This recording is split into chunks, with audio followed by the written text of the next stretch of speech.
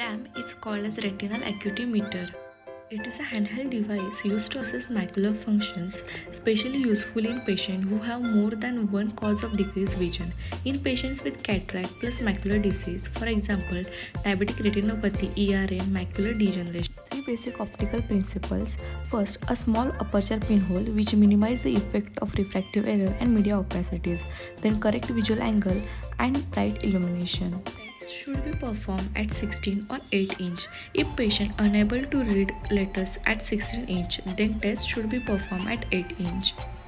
Ask the patient to wear their glasses if refractive error is present. This test should be carried out with patient wearing the correcting lens. A pinhole aperture over the eye being tested and other eye should be occluded. Battery power device is held at 40 cm away from the patient eye.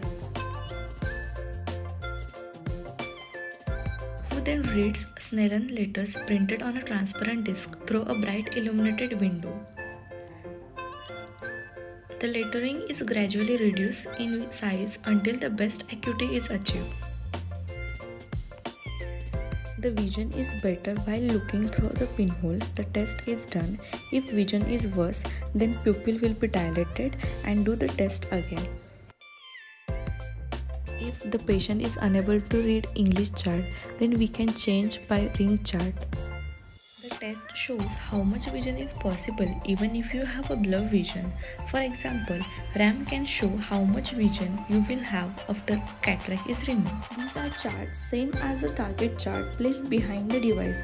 From these charts, we get to know what patient reads.